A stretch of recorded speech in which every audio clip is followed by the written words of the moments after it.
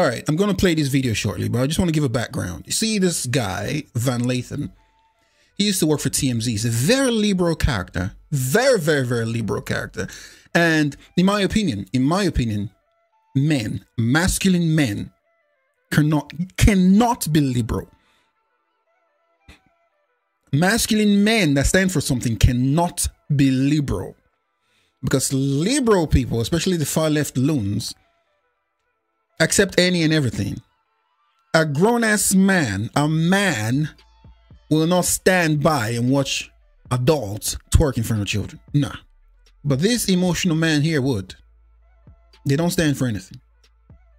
Remember, he was in TMZ arguing with Kanye West because Kanye gave his opinion. Remember when Kanye West said slavery was a choice? That's Kanye's opinion. And basically Kanye West was saying, yo, everything in life is a choice. If you don't want to be enslaved anymore, you can either try to escape or kill yourself. But artists are not the most brilliant when it comes to articulating themselves verbally. That's why they put it in art, whatever art of their choice that they participate in. So, but that's Kanye West's own opinion. This guy, this Van Lathan, this black guy here was, oh man, he got his panties in a bunch. He was like going all emotional and throwing tantrums in the office. Kanye West had to go and give him a hug to calm him down. That liberal men are children. They're just children. They've got the feminine mindset. Because majority of black men have been raised by women, no men around. So they have the minds of their mothers. And their mothers raised them to be the guy, the man that she wished she had. So they're basically raising simps. All right, I'm talking too much now. Let's see what Larry Elder has to say. Larry Elder's taking one for the team, man. He's going over to this liberal podcast and just putting himself on the cross to get crucified. You're talking about that there's this epidemic in the black community of fatherlessness. There is. What have you done to combat fatherlessness in the black community? He doesn't have a kid, though. They say, what have you done? What have you done? Pointing fingers like children. Well, how about we all get together? First, acknowledge there's a problem. Then get together and fix the problem. You know, you can't go to therapy when you're adamant in your mind that you don't have a problem. First step to fixing the problem is realizing and admitting there is a problem. And fatherlessness in the black community is a problem. That's why most black people fill up the jail cells. Prisons. Okay, so you're accepting that we have an issue with fatherlessness in the black community. You're accepting that, I assume. I'm not. You said that. I didn't think so. So you're not accepting it, and you're asking me, what am I doing about something?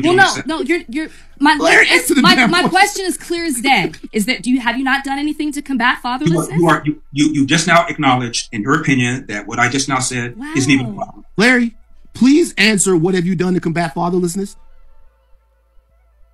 I'm waiting for Rachel to answer my question. Then I'll respond. I've already answered that question.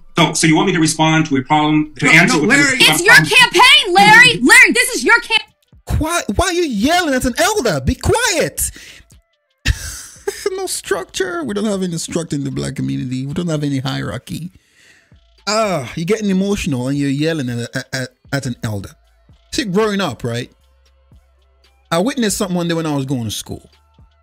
Saw a girl having an argument with her father, right? And then she was yelling at her father, elderly man. So he got upset and smacked her to correct her. This is like a 20-something-year-old girl. I was still a kid. He turned around and smacked her. And then she raised the hand like she was going to smack him back. And then she immediately paused and came back to her senses. Everyone around was looking at her like, you going to hit your dad? Try it then. Try it. Try it and see if we all wouldn't pounce on you. Try it. But here, you can just raise your voice at an elder, talk down on an elder, insult an elder, and everyone just looks. It's the tribalism, y'all. Oh, you're conservative. I'm liberal. You are the enemy. No. No.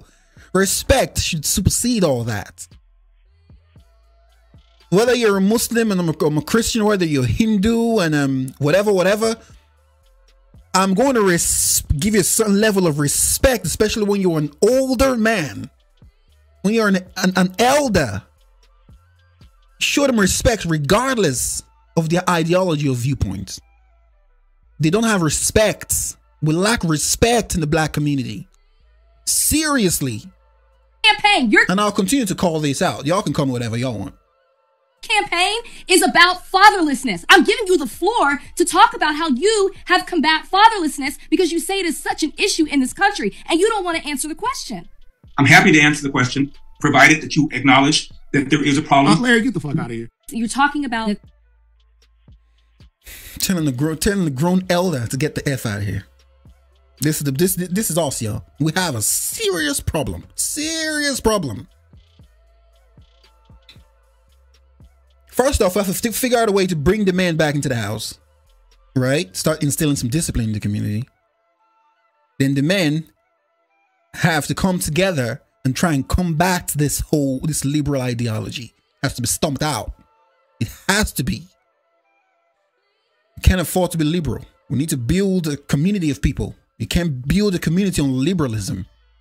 That's how you destroy a community. Look at America right now. It's being destroyed because they've embraced that liberal ideology. Look at the rest part of the world. They're rising because they have a conservative mindset. We have to be rational thinking people to be able to build a community. Liberal people are emotional people. They're not rational. That's why they destroy communities. Don't listen. Don't listen. We're in trouble.